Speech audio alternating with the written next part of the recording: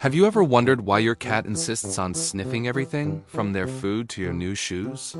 Well, it turns out they have a superpower, and it's right in their nose. A cat's sense of smell is incredibly powerful, way better than ours. In fact, it's about 14 times stronger. So, how do they do it? Inside their noses, they have up to 200 million scent receptors. For comparison, we humans only have about 5 million. This massive number of receptors allows them to pick up on scents we would never even notice. But wait, there's more! Cats have a special organ on the roof of their mouth called the Jacobson's organ. When they make that funny face, with their mouth slightly open, it's called the Flehmen response. They're actually pulling air in to analyze scents more deeply with this extra organ. It's like having a second nose. So next time your cat gives you a good sniff, just remember they're exploring a world of smells you can't even imagine. Thanks for watching, and don't forget to subscribe for more cool cat facts.